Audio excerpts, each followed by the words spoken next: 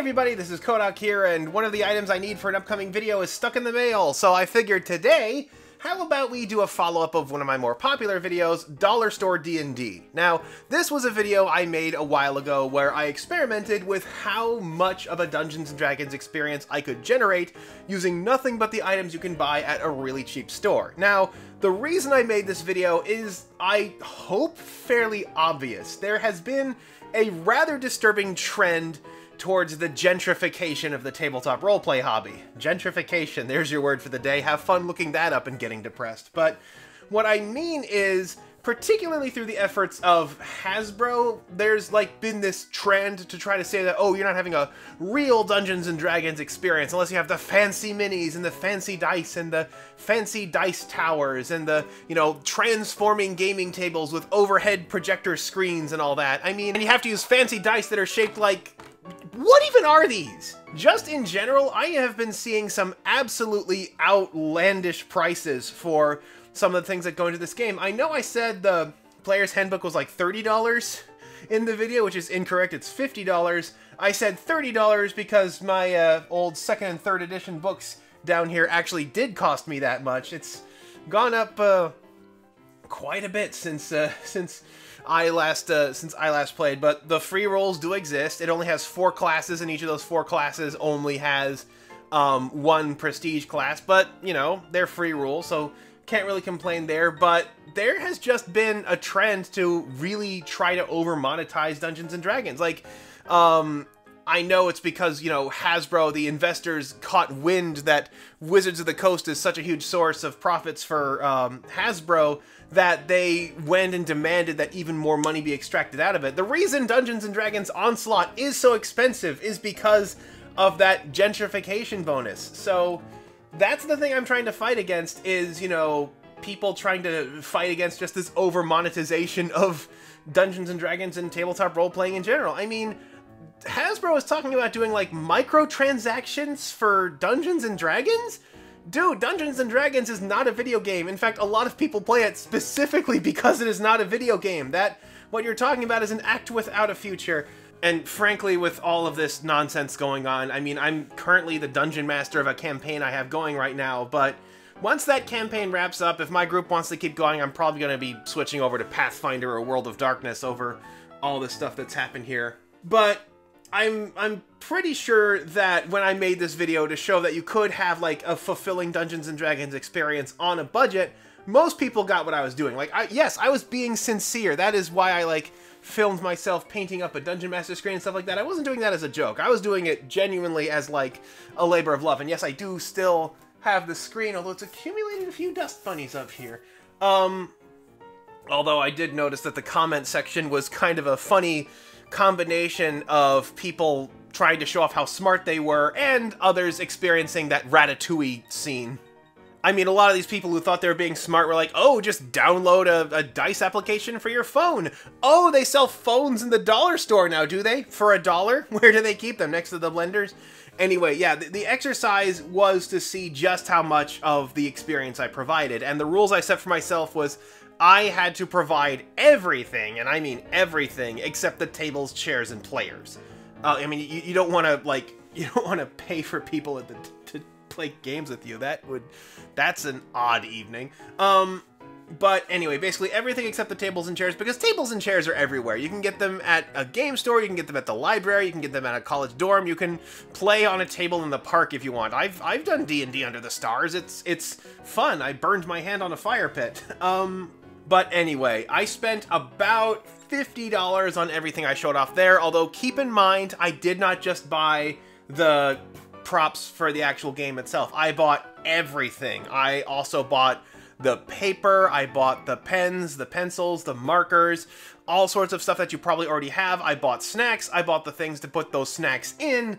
I bought these little cubbies, which, these I think were actually kind of neat. I think these are actually supposed to be silverware trays, you're supposed to connect them together and then, put them in your, it's a silverware tray designed to fit into any kind of drawer, those weird places that have, the super narrow drawers. Hey, now it's a silverware rack. But these things are great, though. You can fit your pens in there, dice, minis, glass beads, whatever you use in there. Basically everything but your character sheet can be tossed in this cubby and just, set aside for the next game. Some people also shared some other hacks.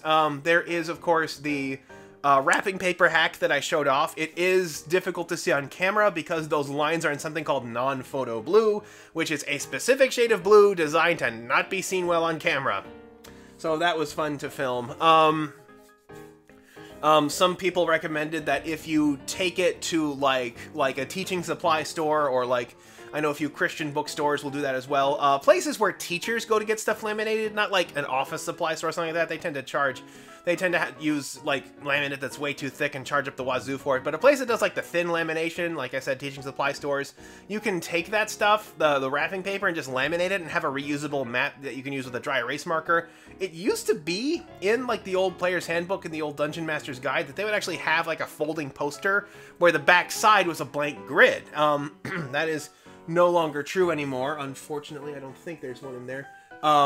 But that used to be the trend before they insist you go like with all the vinyl mats like the one I have here. I've had this for like 20 years probably. I've had it for a long time.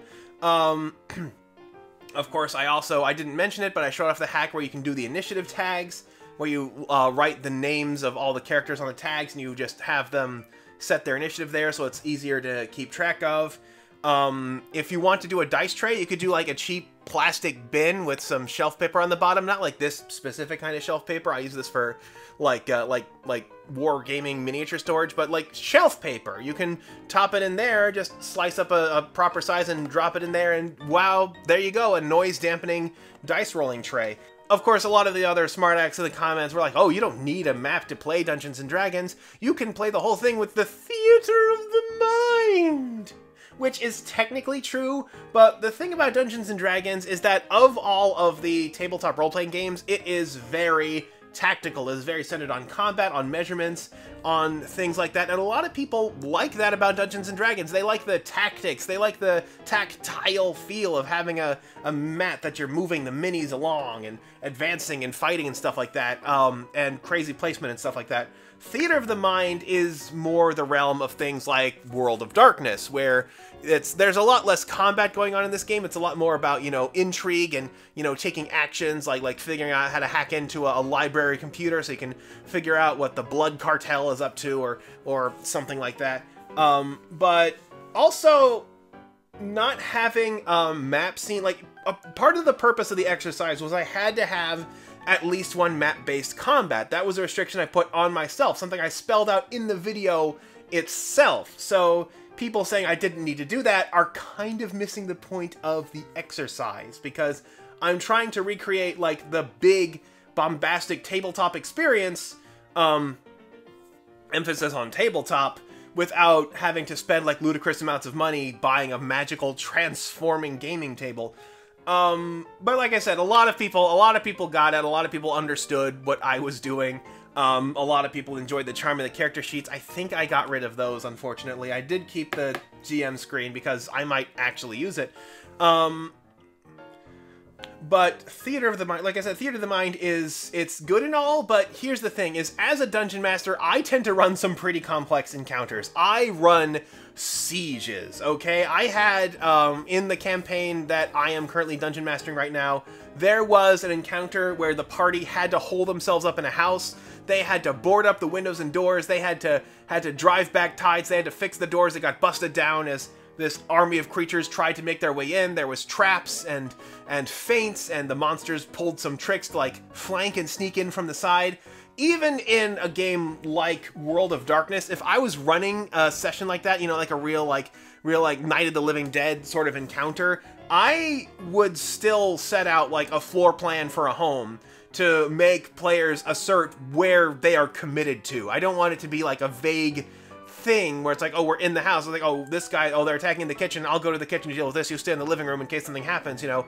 Have like that, just a floor plan, a basic floor plan to organize a scene like that. The Theater of the Mind only goes so far, and frankly, it's really nice to be able to have those things organized so people don't have to go crazy about it. Although, yeah, I've played tons of games. I haven't really gotten to tuck into the new World of Darkness. It's been a while since I played it at all. I should probably play it as a player first before I try to Dungeon Master it, although I have also played Pathfinder, but I've checked out some independent games as well, like Rook. They made a game for themselves, and if you want a deep cut, some folks in Austin made this game called Tephra. Austin, Texas made this game called Tephra, which is like a steampunk 8-sided die system, I think. I believe it uses 8-sided die. But it's a... I've played, like, indie games. There are so many independent games out there. You don't have to stick with Dungeons & Dragons if you don't want to. Dungeons & Dragons and Pathfinder, which is basically Paizo's answer to Dungeons & Dragons, are by far the most tactical, but you will find all sorts of systems out there that use different kinds of dice. Some use the multi-polyhedral dice of Dungeons & Dragons. Others will use only D10s like World of Darkness. There are others out there that use only D6s or only D8s or something like that. You will find a game for the experience. Actually, I think Tephra is D12s. I can't remember. It has been... I don't think I've actually gotten to play a game of Tephra since college. I wonder what happened to the folks who made that. Anyway, the actual scenario I came up with. I genuinely made it up as I went along. As I found stuff in the stores, I made my decisions. Like, I found a little dog that was in a little, like, carrier. It's like, oh, hey, that could be, like, an animal in a cage. And, you know, I found the dinosaurs, and there's dinosaurs in the freebie rules. And I set up, like, some wagons and stuff. I bought, like, some little wood kits, and I, like, glued them together and stuff. It wasn't a terribly pretty setup, but, you know, given a little time, I probably could have come up with something more ingenious. The thing is, I did my setup at Easter, and Easter does not have a lot of stuff lying around for those kinds of setups. It's better to do it in, like, Christmas, because Christmas, they always have, like, the little Christmas village setups. They have, like, trees and little houses and churches and stuff like that. That is where you build, like, a little city or something like that for your characters to move around in and investigate. But there were some interesting things to come out of that. I have not written down the scenario, unfortunately. Maybe I should at some point, but I didn't even stat out the dinosaur there, but I did have an idea that I call it something called the aspect of extinction, like the big zombie dinosaur. I call it the aspect of extinction. I know it sounds terrifying, but this is like a 3rd level campaign, so it would be like maybe a 4th level, like, elite enemy or something like that. So it's like a zombie that relentlessly tries to devour things, but, you know, it's an undead, it can't digest anymore, so it's just full of food, and I imagine it has, like, a breath weapon style attack that's just like it's puke going everywhere. It would have been a pretty tricky fight. As for how I handled the scenario, I do have some interesting Dungeon Master tricks that I employed there. I did do the setup of the milk run. I brought in the background of the thief. Backgrounds I honestly feel are really underutilized. I don't think they're terribly well designed is part of it.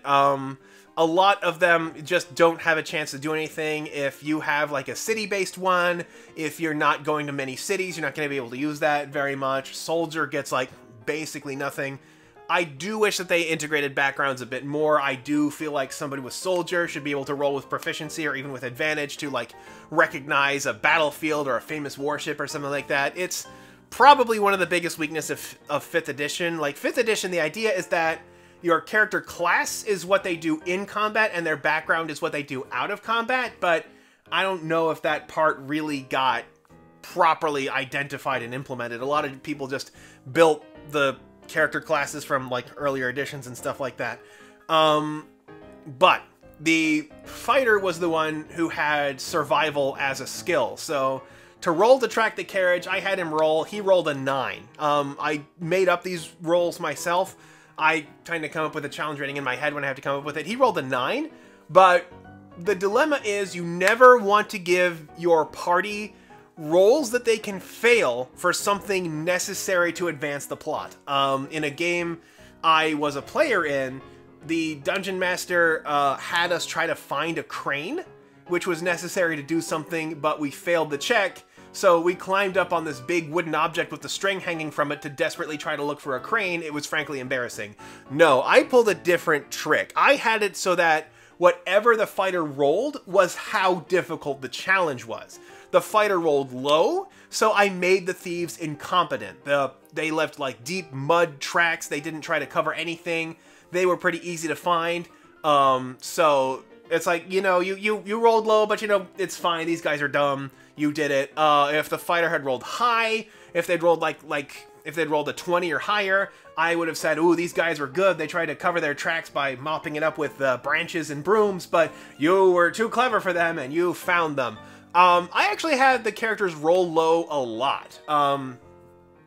The survival check I had them make, where they noticed like the typical animal tracks you'd find in the woods, that meant they found like tracks of like wolves, bears, deer, but they did not spot the dinosaur tracks. So that would have been a heads up for them had they made that survival check. The cleric did a knowledge check, but did not roll very high. It's like, that's definitely a zombie, but I can't really tell you much more about it.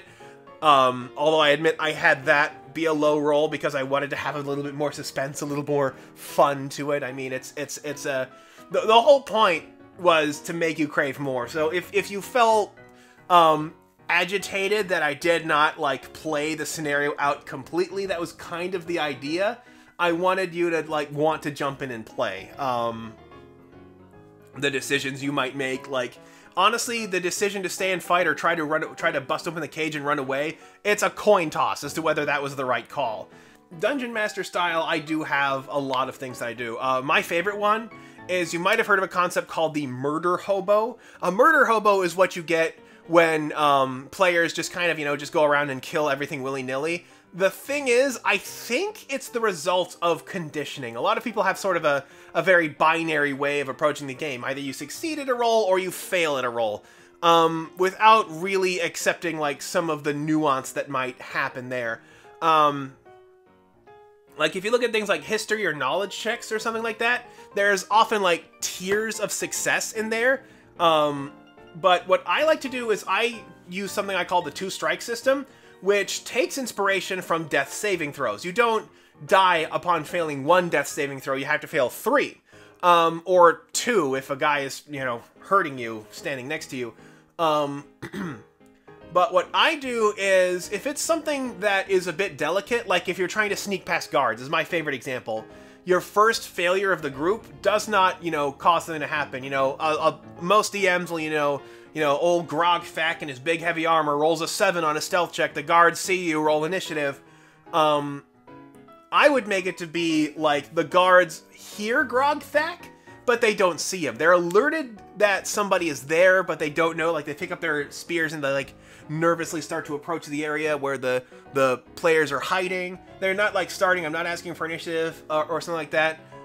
Basically, the situation worsens, but it does not become inescapable. At this point, you know, I want to like have the party thinking, there's got to be a way out of this. Do they continue to try to sneak despite the clear disadvantage they'll be at now? Do they prepare and launch an ambush to try to take out the guards before they can call for help?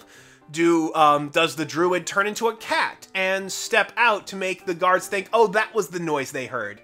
Does the warlock step aside and be like, excuse me, gentlemen, I seem to be lost, and, you know, try to schmooze their way through the situation? Or do they just pull the plug and run away? If you can drill into your heads, into their heads, that your players can always try something else to get out of a situation, you can shake a murder hobo tendency real fast. So yeah, that's basically all I have to say. A lot of people liked the adventure, even though it is extremely simple. It's basically negotiating with a noble for a good amount of pay to get their dog back.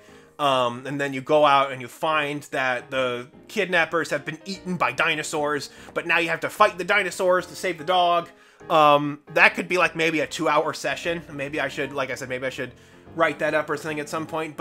And so yeah, that's the basic gist for what I've got going on. You can indeed host a pretty nice and fancy Dungeons & Dragons event, including mapped encounters, without having to spend a lot of money, especially if you have a bunch of stuff up front. Although, I wonder if my next challenge should be trying to figure out how to play a game for free. That would be an interesting one. I'd have to do some different caveats for that. Like all the stuff I paid for in the dollar store video, like the pens and the paper and stuff like that. Like the pens, the tools, things that, you know, I'd be expected to have, I might have to write that off. And of course, I can't commit any crimes to do that. Although, speaking of free, June 24th of this year, 2023, is Free RPG Day, where local game stores have a bunch of stuff for RPGs that you can just kind of go and pick up. Like, I've got like this Ice Spire Peak little preview adventure where you have to save some gnomes from a mimic at like level 1 or like level 2, which is, you know, mimics are pretty scary at level 2. But they have all sorts of really neat stuff. But of course, like with Free Comic Book Day, they set up Free RPG Day with the expectation that you're buying something. Although, hilariously, that June 24th coincidentally lies right in line with the release of the Warhammer 40,000 Leviathan box. So if you show up and say like, hey, I'm gonna spend $250 in your store, can I have some free RPG stuff? You know, they'll gladly let you take whatever you want, probably. But yeah, it's a good reminder that that's coming up on the 24th. Hopefully I will have some more fun video stuff going on, and until next time, this is Kodak signing off. So yeah, thanks again for watching, especially thanks to our $10 and up patrons, including Monster Crown, Spirit Tim, Blood Beagle, Isaac the Terrible, Weird Warp, Christopher P, Universe of Legends, Cody and Kaya, Danny, Vaughn, and Johnny D2. Also scrolling by are our $5 patrons, and for just $1 a month, you can get access to my Discord, where a lot of people are showing off their games, discussing designs, and occasionally we're having some game nights. I just dropped the rules for my secret game on there, so if you want to take a look at them, then you are welcome to do so. Anyway, I do lots of videos on this channel about game design and going over games and reviews and stuff like that. If you like that, please be sure to check out the playlists I got here, and of course, be sure to like, subscribe, share the video. This is a follow-up to a pretty popular one, so if other people saw the old one, they'd probably like to see this one too. So thanks for watching, and until next time, this is Kodak signing off.